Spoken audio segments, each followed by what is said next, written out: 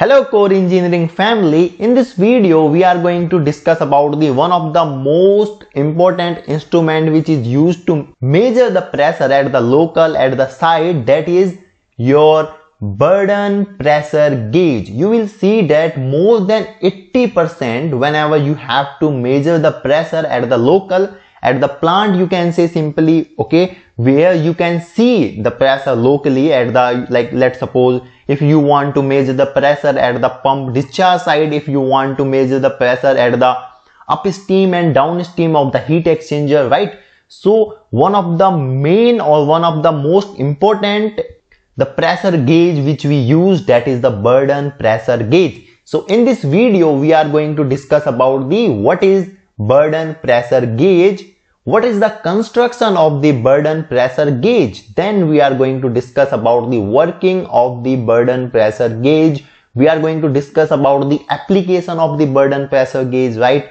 Why this is the Bourdon, what is the meaning of Bourdon. Okay, so we are going to discuss in this video everything about the Bourdon pressure gauge, right? So this is the very informative video for you if you are an engineer, student or working in an industry. So this video must for you to watch, right? So let's start the video with what is Bourdon pressure gauge. Okay, so mainly the Bourdon pressure gauge is nothing but a mechanical device, you can say, or the instrument you can say, which is mainly used to measure the pressure, right, and display the pressure at the site. Are you getting my point, what I want to say? If you will see here in this picture, this is the internal of your pressure gauge. This is the internal of your pressure gauge. You can simply see here. I will discuss about it. What is this, what is this, we are going to discuss about this, but this is the internal of that pressure gauge. There is nothing complexity of the within the dial. Okay, this is very simple, right? Just a mechanism is like that, it show you the pressure mechanically, you can say, or the locally you can say, right? Here you can say in this simply the diagram, and the credit goes to of this picture to your instrumentationtoday.com. please visit to their website to know more about it, right? So this Bourdon gauge is used to measure the pressure. If let's suppose if you want to measure the pressure of gas stream or liquid stream, simply you can measure with this Bourdon gauge, right? But for the acid purpose, right, for the special purpose, we do not use the Bourdon gauge. That time we use the diaphragm type gauges, right? And like for the water cases, for the gaseous cases, you can simply go with the Bourdon gauge, because the very simplicity is there, very simple is this one. So simply you can use this one. Are you getting my point? And you can also measure the pressure as low as like vacuum and as high as the 1000 psi. Okay, like means I simply want to say up to, you can simply measure the pressure range if I talk about, so up to 3000 to 4000 bar you can use. Okay, if you will see like in metro, in buses, okay, and most of the household activities where you see the pressure gauge, that time also we use the Bourdon gauge, right? So this is all about the Bourdon gauge. What is this? This is a pressure measuring device which mainly show you the your reading, you can say, locally. Like let's suppose if you are in a field operator, so what you will see, you simply go for the visit, right, and you see that okay, like let's suppose there is an ammonia pump or ammonia feed pump, then simply you see that okay, what is the pressure at the suction, okay, this one, what is the pressure at the discharge, okay, this one. So you know that locally, right? So that is the perfect indication, right? Are you getting my point, what I want to say? Now why this name Bourdon? Actually this Bourdon tube pressure gauge was invented, or simply you can say the developed by the E. Bourdon. Okay, there was the scientist E. Bourdon, okay, in 1849. So they developed this Bourdon tube pressure gauge. That's why we say that Bourdon pressure gauge, and this tube is also known as the Bourdon tube. Hollow tube you can also say, but sometimes you will see that we refer this tube as the Bourdon tube. I hope you got it, right? let's move to the another part, that is the construction of the Bourdon tube or Bourdon pressure gauge, right? This construction is very important to understand, right? So please carefully listen to me that what is the all about the construction. So this is your scale. Simply you can see the scale, and this scale means simply you will see here that like that there will be the scale like the simple scale which we see, okay, from 0 to the limit could be anything. Let's suppose what we are assuming here, we are assuming the 0 to 50, okay. The unit could be anything, that could be psi, that could be your kg per centimeter square, and okay, and what could be the other readings here, okay. Now I'm just asking you what could be the other reading, what you have seen, right? And I just want to ask one question more, that which type of the pressure this Bourdon pressure gauge measure, okay, which type of the pressure this Bourdon pressure gauge measure? Please let me in the comments box, right? Now there is the Bourdon tube, that is also we say the hollow tube, okay. This is the Bourdon tube or hollow tube, from where let's suppose your fluid is go, okay, like that, your fluid is go like that. Are you getting my point, what I want to say? Now you will see in the Bourdon gauge that one end is fixed to the point where you have to measure the pressure, where pressure is to be measured,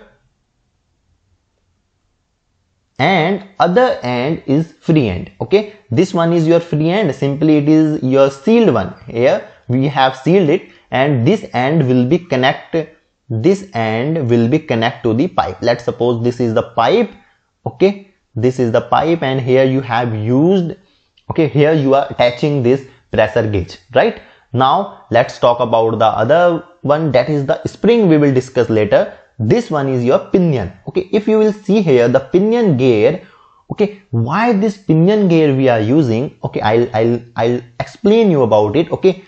With the pinion gear there is the pointer. When we apply the pressure, so what happens that this is the elliptical tube, right? When the pressure is applied, so this elliptical tube acquire the cross section or the circular cross section and tries to straighten up, right? So this pointer, okay, this pointer show you the pressure, right? Are you getting my point? Now this is your pinion gear, okay, and this gear is attached to the other gear. If you will see, this gear is attached to the other gear, that is a sector gear, right?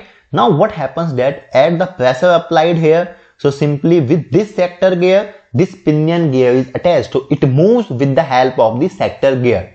Now there is the segment lever is there, okay, there is the this is connected with the segment lever, and this one is your pivot, right? This is your, what is this one? This one is your pivot, which makes it at the fixed point.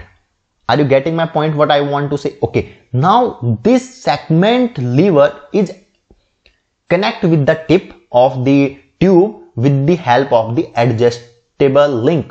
This adjustable link has a very significant role, okay, otherwise it could be damaged, okay. That's why this adjustable link is very important, right? And after that there is the seal which we use. Why this seal is used? Simply because there is the tube, there is the gas or the liquid will flow, okay, in this hollow tube, and when, if let's suppose there is not the sealing, so what will happen that it will not show the accurate reading. So sometimes if your pressure gauge is not showing the accurate reading, and if you go for the PM, maintenance of the instrument, so please, this is very important to check the seal, right? And it is connected to the tip here. Now there is the two most important thing. The one thing is the spring, okay. I was saying that we will discuss about the spring later. So what is the use of this spring is that this spring helps the Bourdon gauge or the pointer to brings it at the initial position. Let's suppose at the initial position it would be at 0, and when you applied the pressure, so let's suppose the pressure was 35 kg per centimeter square. So now what will happen that when you will remove the pressure, and when the pressure is like removed, you can say let's suppose the pump was running, okay, the discharge pressure was 35. Now the pump is, you have just stopped the pump, so this spring will help this pointer to brings out or brings to the 0 or the initial position, right? And after that there is the one stop point, which is simply makes it at the 0 or at the stop. That's why we use it. Okay, now here you can simply, there is the socket, okay, because we have to also connect it with the pipeline, right? And now simply if I talk about the process connection, so you will see that the process connection most of the time which I have seen, that is the 15 mm and the 25 mm, which we mainly use for the process connection here. 25 mm which I have seen like ½ inch or 1 inch, okay, and 2 inch as well, which I have seen. Okay, now if you will see this picture here, so simply you can see both things are interconnected. This is the Bourdon tube and this is the same which we were discussing.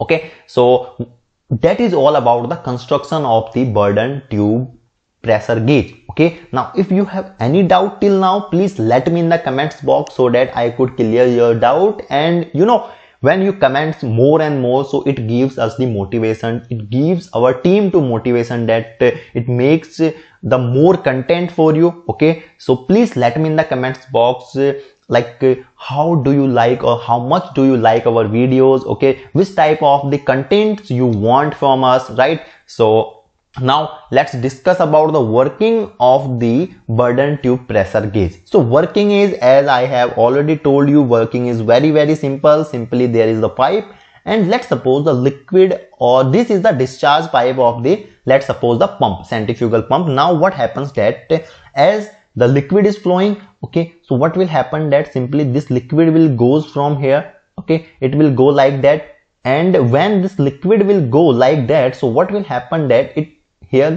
will apply the pressure to the your hollow tube. And when it will apply the pressure here, so what will happen that simply this Bourdon tube or the elliptical tube will try to acquire the cross section or the circular cross section, and it will try to straighten up, right? So because of that, what will happen that this adjustable link will shift towards like that, okay, and it will also, this lever will also move, and with the help of the sector lever, this pinion lever will be moved. If you have watched our gear pump video, so what we have like learned there, we learned that there is the one gear is fixed and another gear is movable. Same thing is here, with the help of the sector gear, your pinion gear will be moved. And as your pinion gear will be moved, the pointer is attached with the pinion gear, it will also move because your tube is trying to be straightened up, right? So now what will happen that it will show you the pressure, okay, it will show you the pressure physically. Are you getting my point, what I want to say? That's how this pressure gauge works. Now when you will simply like off your pump, so what will happen that simply with the help of this spring, this pointer will comes to the 0, right? So that's how your Bourdon pressure gauge works. I hope you got the point what I want to say. Now most of the time 80 to 90% of the in the industry, you will see that the pressure, we use the Bourdon type pressure gauge, right? And we also use the other type of the pressure gauge as well. And with the application, this Bourdon tube could be like your, okay, it could be like your helical, it could be twisted, it could be spiral tubes as well, right? So it depends on the construction as well. Okay, now the application I have already told you, okay, you know about the pressure gauge. I hope you understood that what is the meaning of the pressure gauge, how it works. If you have any doubt in this video, please let me in the comments box. So that's all for the today's video. Thanks for watching. Till then, keep learning.